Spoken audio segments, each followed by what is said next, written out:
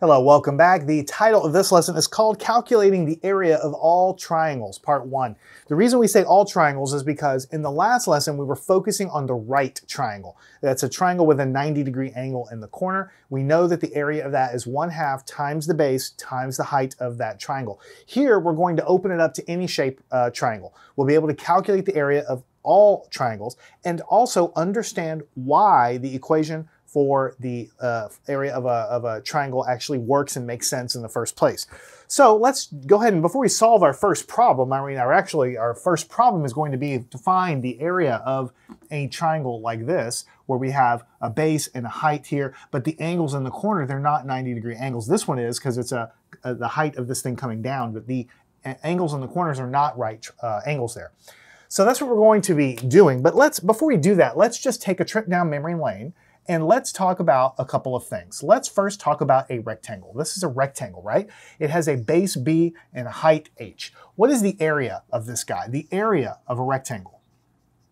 It's just the length times the width, but in this case, the length is, or one side is B and one side is H, so it's base times height. The area of the rectangle is base times height, right?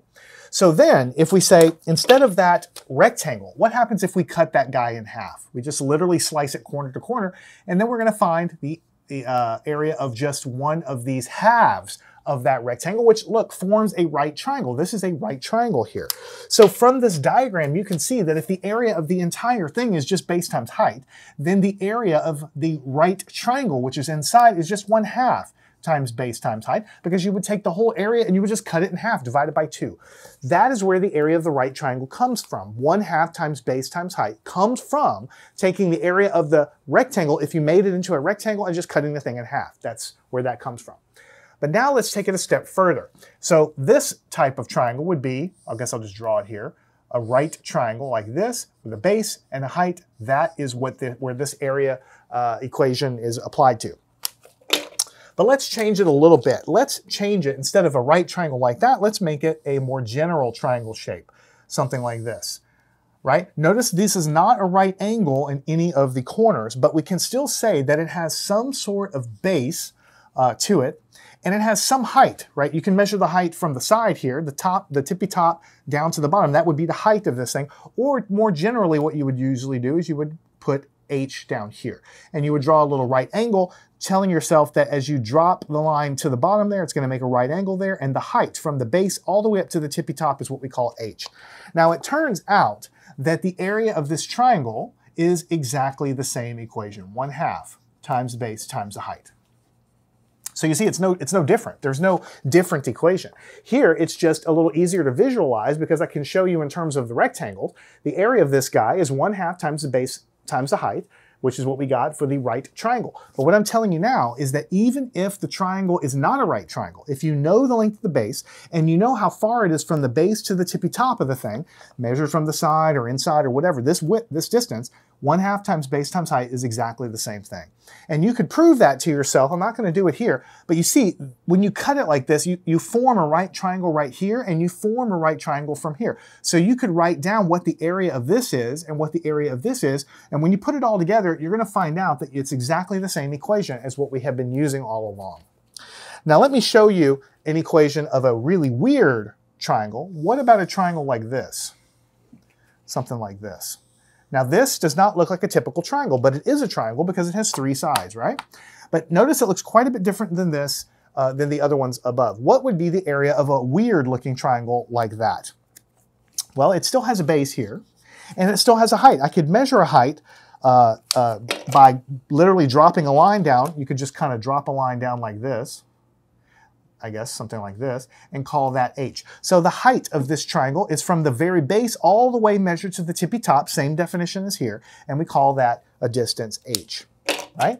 And so what do you think the area of this thing is going to be? It's going to be 1/2 times the base times the height again. And again, we could calculate this. We could draw this as a larger triangle, and then this forms a right triangle here. We could subtract this area out to tell us what this area is. I'm telling you that there are ways to go and figure out and show yourself that this is the actual equation of the area of this thing by looking at the area of the whole thing and subtracting out this little piece here. And we could do the same thing with all these other ones, but the bottom line is we don't really need to do any of that stuff because it all works out that the equation of a triangle is the same for all triangles. That's basically what it is. 1/2 times base times height. It's just that when you have a triangle like this, you measure the height from the top all the way down. When you have a triangle like this, you measure the height from the top all the way down, level with the base here. And of course, if it's a right triangle, we measure it the same way. So exactly the same equation in all three cases. So we're going to solve problems like this, and also problems like this. Notice the height here is measured from the top all the way down to the base. But we'll be finding the area of the shaded region in blue. So let's go ahead and apply that and calculate the area of these guys. What would be the area of this triangle? You only have to remember one equation, 1/2 times the base times the height. You're going to use it over and over again. So what do we have? 1/2, right, times the base, which is 7, times the height, which is 8, right? 1/2 times 7 times 8. Now you can do it any way you want. You can write these as fractions and multiply the tops and multiply the bottoms. You can multiply them in any order you want because you're going to get the same answer.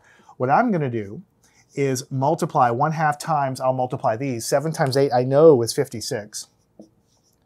Right? So what I'm going to have is 56 over 2, right? Because you could say this is over 1, this is over 1, so this 56 will be over 1. Multiply these two and get 56, multiply the ones to get this. You're going to multiply this to get 56, multiply this to get 2. So ultimately what you have to do is take 56 and cut it in half. What is 56 divided by 2? Now I'm not going to do it for every problem, but you can say, well, 56 divided by 2. 2 times 2 is 4. Get a 1. Drag down a 6. 2 times 8 is 16. Remainder 0. So you get an answer of 28. The area is 28. And what is the unit? Centimeters times centimeters is centimeters squared, or square centimeters. So we're going to call it 28 square centimeters. The point of it is for you to know that the equation of the area of a triangle is the same, really, for all triangles. It's just we start with right triangles because they're easier to understand, and now we're opening it up to different shaped triangles or different types of triangles. Let's take a look at the following triangle. 6 millimeters, 10 millimeters. Equation is the same, 1/2 times the base times the height. So 1/2 times the base is 10, so we'll be multiplying times 10. I'm going to write it as 10 over 1 though. And then the height is 6. Multiply by 6, I'm going to write that as 6 over 1. So I'm multiplying by 10, multiplying by 6. So 1 times 10 is 10. 2 times 1 is 2. Still have to multiply by the 6 over 1. 10 times 6 is 60. And 2 times 1 is 2. And 60 divided by 2 is 30. And so that means the area is 30 what? It's millimeters times millimeters, which is millimeters squared. So it would be 30 millimeters squared or square millimeters, however you want to say it. All right, now here is the oddball type of rectangle or triangle, but it's the same thing. We want to find the area of the shaded region in blue right here. So we have to identify the base is 11, and identify the height, which is the distance from this base all the way up to the tippy top, measured here as being 8. So the area is again 1/2 times the base times the height.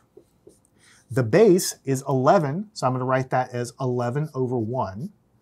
And the height is 8, so I'm multiplying by 8. I'm going to write that as 8 over 1. All right? So let's multiply. 1 times 11 is 11. 2 times 1 is 2. Still have to multiply by the 8 over 1. 11 times 8 is 88, and 2 times 1 is 2. Now you can do the long division on 88 divided by 2, but I think you can convince yourself when you divide each of them by 2, you'll get 44. And so the area here is 44, and the unit is inches times inches, which is square inches, or inches squared, however you want to say it. So 44 square inches. All right, so I'd like you to solve these yourself. I'm going to take these 3 down. We have 2 more, and then we will be complete with this lesson.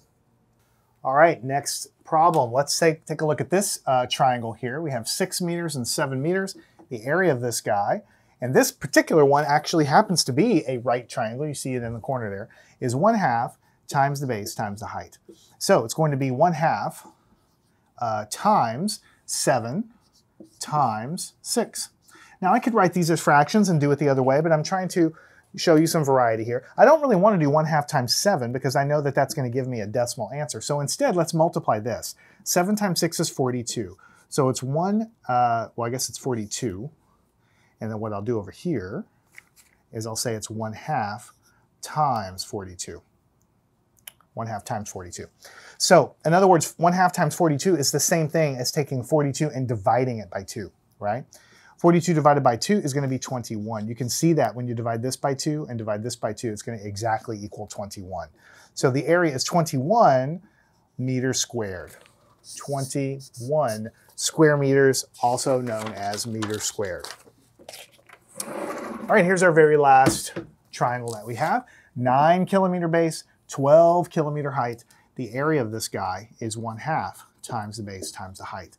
1/2 times the base of 9 and times the height there. So the base is 9 and the height is 12, right? So 1/2 times, what is 9 times 12? It actually works out to be, when you multiply this out, 108. So what you have to do is basically what you have here is 108 divided by 2. 108 times 1/2 is the same as 108 divided by 2. When you do the long division on this, what you're going to find out is that the answer comes out to be 54. When you take 108 divided, or you can just take 2 times 54, convince yourself that it works out to be 108. So the area is 54, and it's not kilometers, it is square kilometers. So 54 square kilometers. All right, at this point, I'd like to encourage you to start at the beginning and solve them all yourself. It's not like they're harder, it's just some of the numbers are a little bigger, and so you have to work a little harder. Take the 108 and divide it by 2. Do the long division, or if you're allowed to use a calculator, do that. That's fine. I'm not going to multiply and divide every single number anymore because we've done so much long division and multiplication. I have to make some assumptions and know that you have practiced and mastered that by this point. So sometimes I'll do it, sometimes I won't, but certainly when you do it on your paper, you'll need to actually divide these numbers out, either by hand or using a calculator. So solve all of these yourself. We have one more lesson, part 2, for finding the area of any general shape triangle.